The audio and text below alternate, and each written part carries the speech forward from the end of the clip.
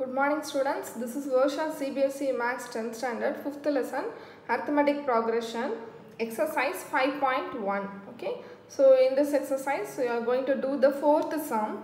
Which of the followings are AP, arithmetic progression, and if they form an AP, find the common difference D and write 3 more terms. Okay, so this is your question. You have given 15 of questions. So I have written 8 questions here. So in this video you can do I think 8 sums. If not, I will continue in the next video. Okay. So what is your first sum? The first sum is very easy. 2, 4, that is 8, 16. Okay. First question. Which of the followings are AP? So first one, you have to find out whether it is AP or not. Okay. So what is the condition for AP or not? Whether it is C, AP, it is added by a fixed number, whether it is. So what is the condition for that, students? If second term minus first term equal to third term minus second term. If it is equal, then you can say it is form an AP. Okay, so this is a formula for that. So you are going to find, subtract second term and first term, third term and second term. Okay, so in this question, what is your first term? This is A1, A2, A3 and A4. Okay, so what is your A2 minus A1? So A2 is 4 minus 2. So you get 2 plus 2.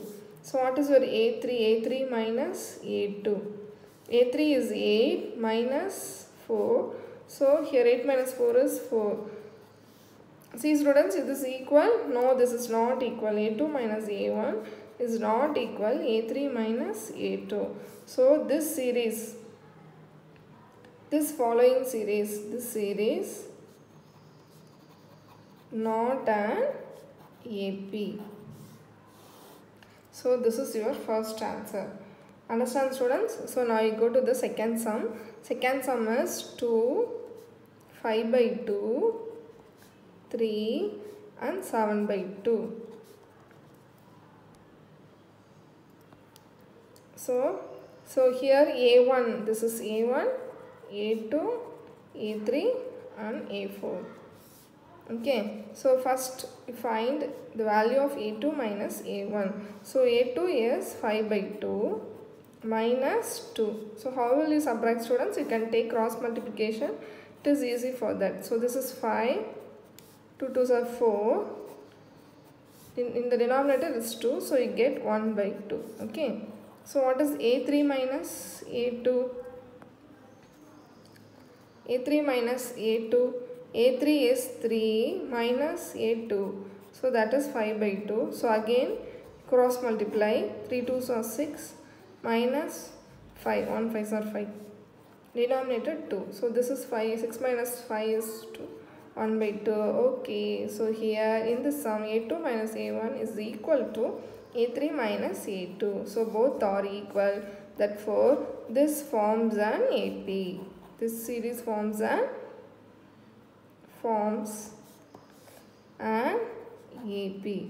Okay, so it is, so if they form an AP, find the common difference D and write 3 more terms. Okay students, so what is in this series? First term is 2. What is your common difference? Here you found the common difference A2 minus A1 equal to 1 by 2. Okay students, so D is 1 by 2. You have find 3 more terms here. So this is A4 is, so you have to find A5, A6 and A7. So how will you find A5, students? A5 to find A4 plus D, A6, A5 plus D, A7, A6 plus D. So what is your A4? A4 it is given, that is 7 by 2 plus D is 1 by 2. So here it is 1 by 2. So 8 by 2. If you cancel, you get 4. If you cancel, you get 4. Then A5. So what is your A5? A5 is 4 plus D. That is 2. Okay, cross multiply 8 plus 1, 9 by 2. So this is your A6. So what is your A7? 9 by 2 plus 1 by 2. So 10 by 2. So you get 5. That's all. So A5 is equal to 4 and A6 is equal to 9 by 2 and A7 is equal to 5. So these are the next 3 terms. Okay students, do you understand this question? Second sum. So I am going to do the third sum. So what is your third sum?